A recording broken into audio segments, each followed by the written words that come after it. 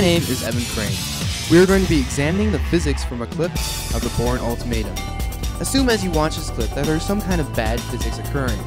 Think about everything possible. At the end of the clip, I'll ask for volunteers to guess what the incorrect occurrence is. Block all the exits. Give the asset a green light. Take them both out.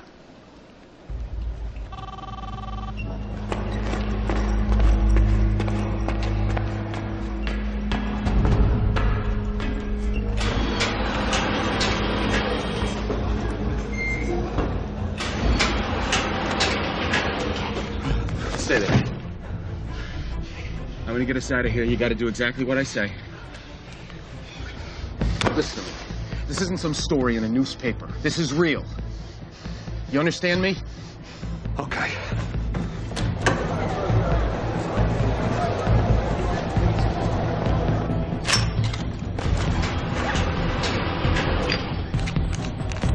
All the agents back. Give Bourne's location at the back of the store to the asset. Yes, sir.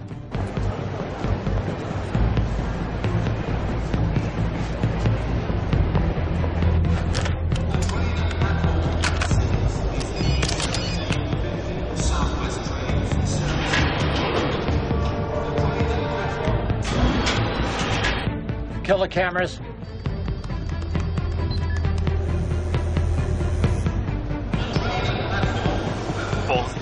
Wait, something's not right. I can see the entrance from here. If I go now, I can make it. Bourne? Just stay where you are. I don't think we should wait. I think someone's coming. I'm going for it. No.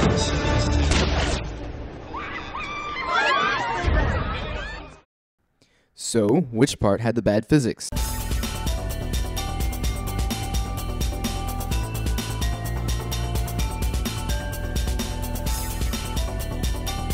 Let's watch that part again.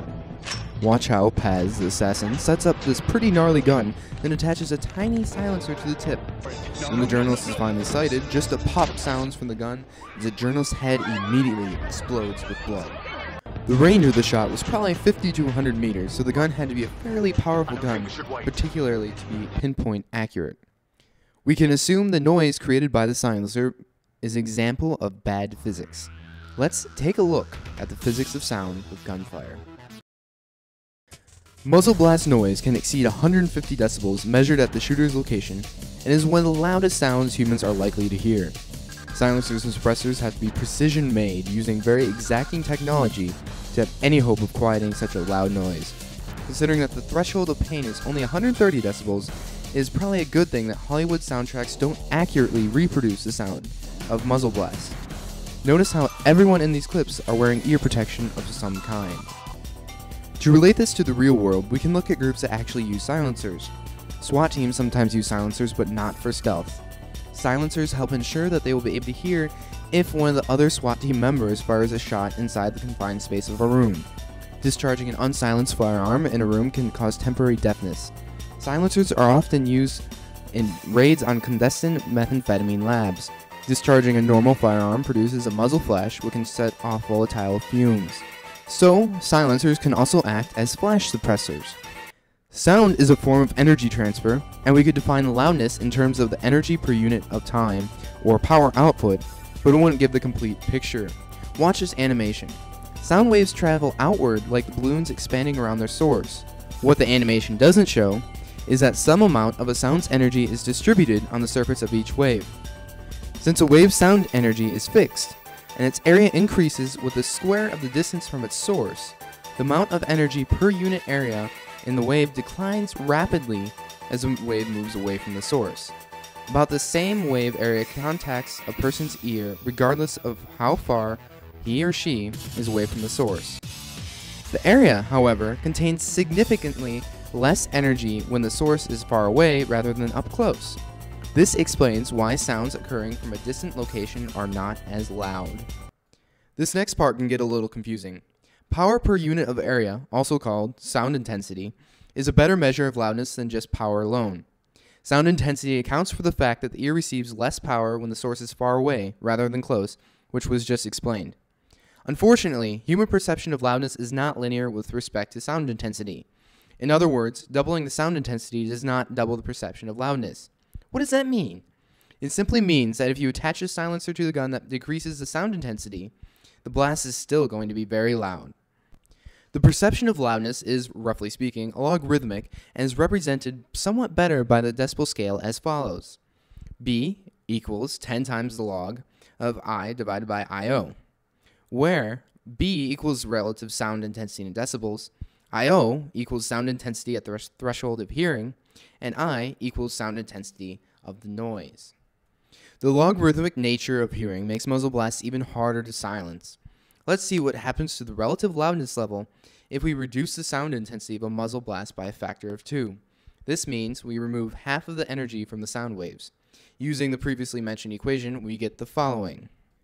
B equals 10 times log of I over 2 IO.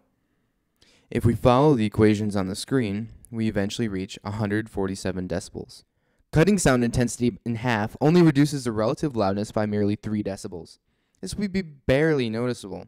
A good set of earplugs typically reduces noise by about 30 decibels, and so would reduce a muzzle blast from 150 to 100 decibels, which is still a very loud noise. We can estimate that the innocuous FUT sound made by a movie silencer is at roughly 50 decibels, a whopping noise reduction of 100 decibels from the decibel level of a muzzle blast. In other words, a silencer has to reduce sound intensity of a muzzle blast by a factor of 1 times 10 to the 10th power to give such a low relative loudness. This can be done with a very well-designed and precision-made silencer using subsonic ammunition. However, even commercially available silencers are more likely to give a reduction of 30 to 40 decibels similar to earplugs than the incredible 100 decibel reduction frequently portrayed in movies, especially when used on high-powered rifles.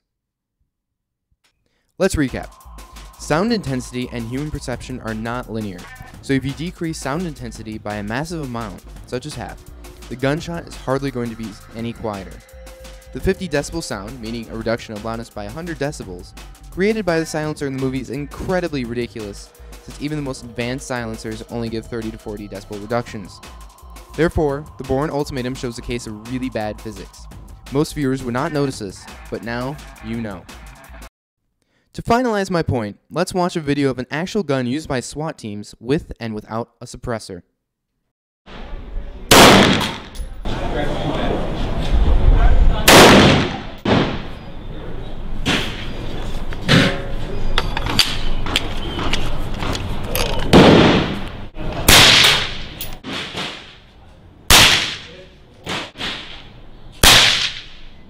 That's still pretty loud.